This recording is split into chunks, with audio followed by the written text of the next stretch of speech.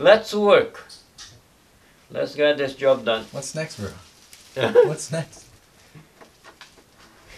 What's the next step? Yes. Is this a recording?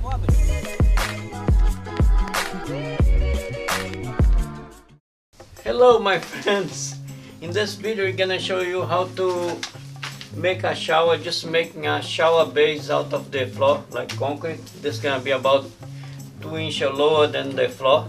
If you do this way, you don't need a regular shower base. We just, in this case, we're just gonna do it straight from on the concrete. Work very good. And the process was just to break the concrete. We just use a saw to cut a straight line and broke it with the ship gun jackhammer. And then we have the drain. And we're just gonna put some sand to level it up. If you guys can see, we put some sand, compact it right there. It's compact. We just pick up a sand on a landscape supplier. 1 yard, half yard of sand is plenty to do this job. And so we had the sand, compacted it, and then we put the vapor barrier. The vapor barrier is to make sure that the moisture will not come up to the concrete. 6 mil poly, right? Yeah, this we have some 6 mil poly, strong stuff. You can walk on it, not even scratch it, good stuff. And we have wherever we have a hole or a cut on the vapor barrier, we just put the tack tape. Good tape. This tape is good for excellent for vapor barrier. It's very thick and is water resistant and waterproof, so this would work very good. The same tape that we use for any type of vapor barrier. You can see around the drain here. We had to cut the poly. And then we just tape it all around to make sure that moisture will not come up beside the drain. Yeah, the drain is rough on the center. If you look at it right now, it doesn't look to be on the center because the door gonna be this way. So once we install the sliding door, this is gonna sit on the center of the shower. Right now looks to be a little bit off because we just deduct the few inches for the door on this side. Okay, so like you guys can see, we have the poly.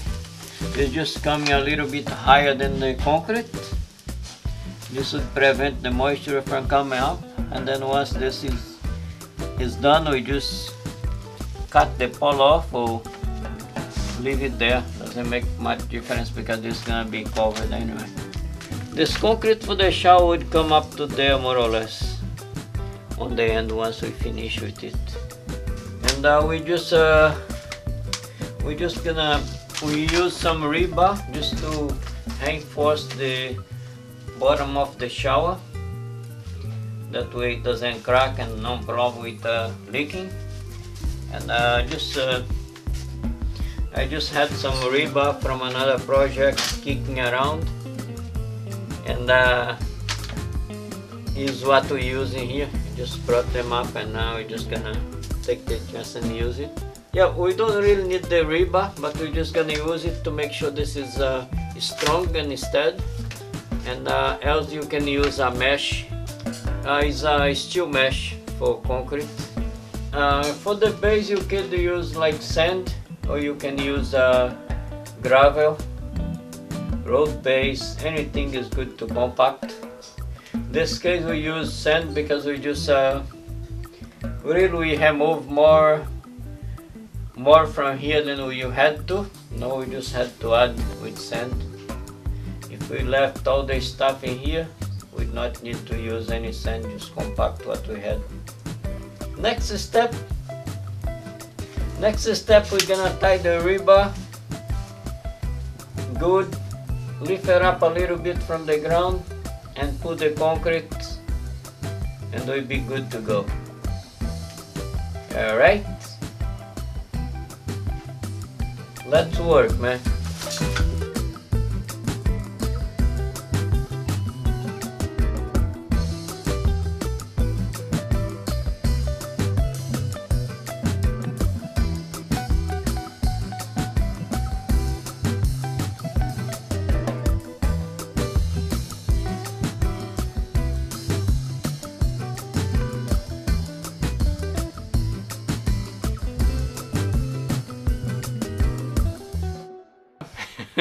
I just tried to bend the rebar because I need it on out of level for the drain. I just bend it on shape the way I want it, more or less. I want to create a little bit of slope toward the drain. Here's the drain, so I want to slope that way. This is why I'm just cutting them, bend them, and that way the slope would be automatically. I'm just gonna do another piece for the center, and that'll be good.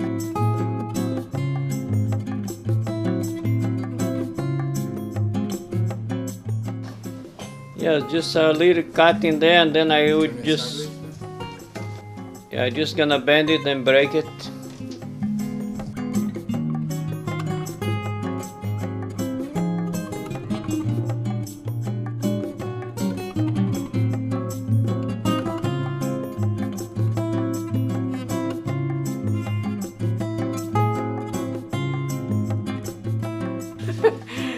Hello guys, yes, here we just I just let you know that the difference between difference on the level between the floor, the regular floor, and the shower base floor is gonna be about 2 inches lower.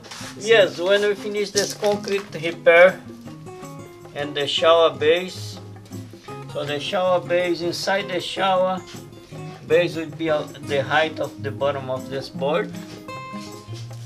Yeah, the drain, whenever you have a drain or a hole for the pipe or anything, just make sure everything is covered, that way concrete would not go inside of it. Yeah, when the concrete goes inside the pipe, it will get hard and would block the water passage, and then would be a big headache. In this case here, I just have, like you guys can see, I just using Home Depot plastic bag. Can be any plastic bag, right? Just a plastic bag, no much. Else you could use some of the tape. Like if you think the plastic bag is not strong enough, use some extra tape in there, and the job is done.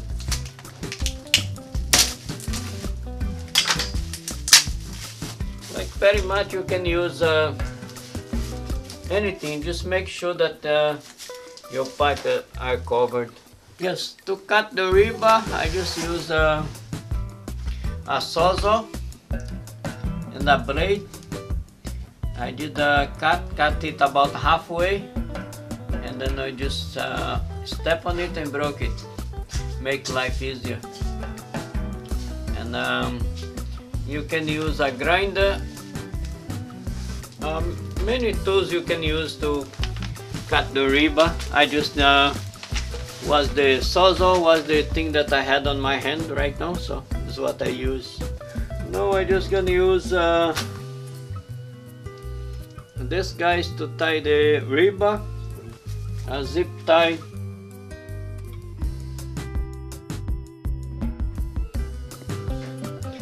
Usually this is done with a tie wire. Get a tie wire and tie it up.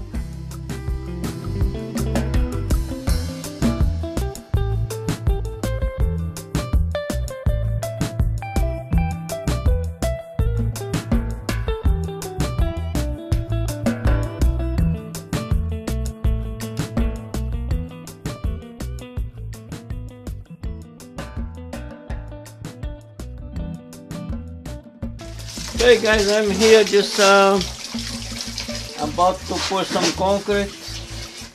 I just want to make sure this board is on level.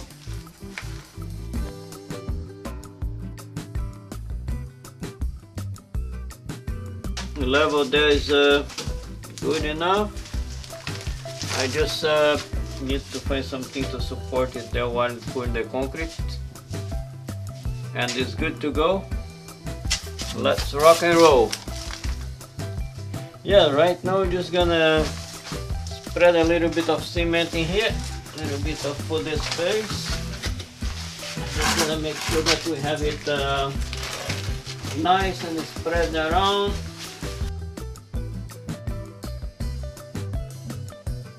We're just gonna, once this harden a bit, we come back and we do the finish coat on it. Should take about like anywhere about 6 hours. Should be able to do next coat right on top and get it nice and straight. Consistency of the cement is not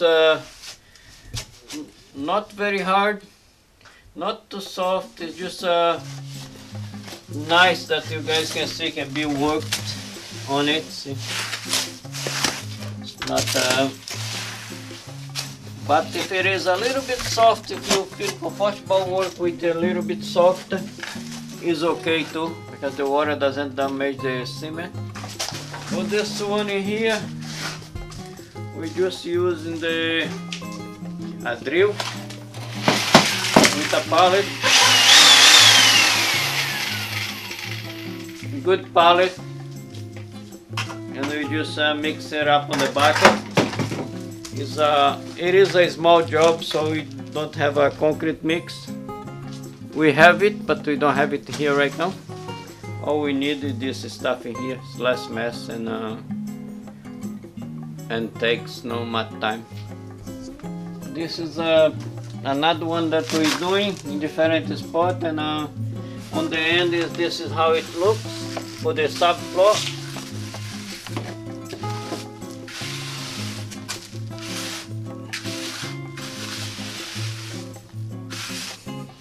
Like you guys can see here, this water here is just where the drain is. So like you guys can see, once we finish with it, the water all goes to the drain. Right now you can see the water is all run to the drain right now. So when we finish, is where it's gonna go. Ready to put the finish coat like tomorrow or something? This one like tomorrow we're gonna come back, do the finish coat, and then we're gonna set up the lines all straight to the drain from corner to corners.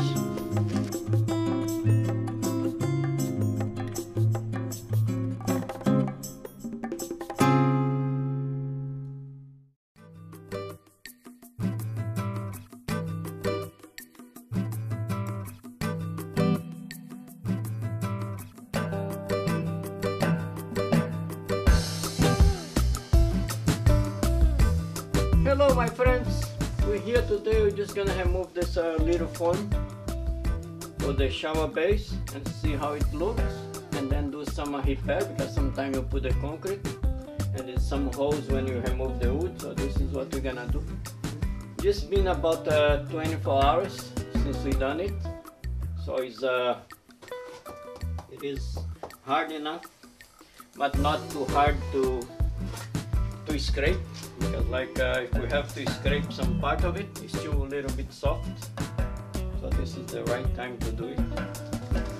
Let's do it. Let's see how it looks.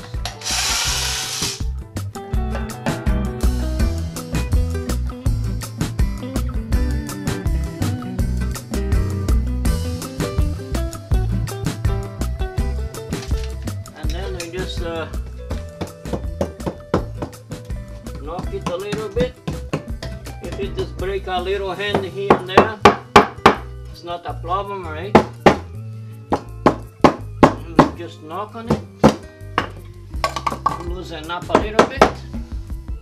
The little knocks. Let's see how it come up.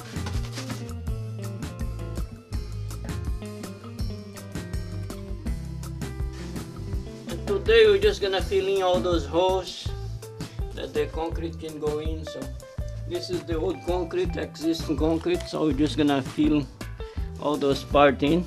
This is the new one. We're just gonna make sure this is level and straight. We do that today, and gonna be good. Straight corners. Okay, let's watch in.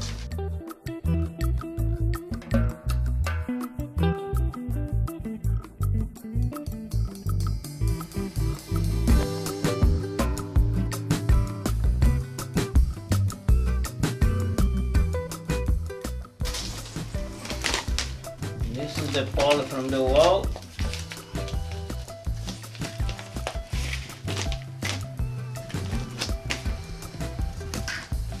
Looking good. We're just gonna fill in some part. Like you guys can see here, we have the poly. See the concrete underneath will not touch the wood. It's very important not to protect the wood, because the wood would get rotten with the moisture. But this case, you see, you have a vapor barrier between the wood and the concrete.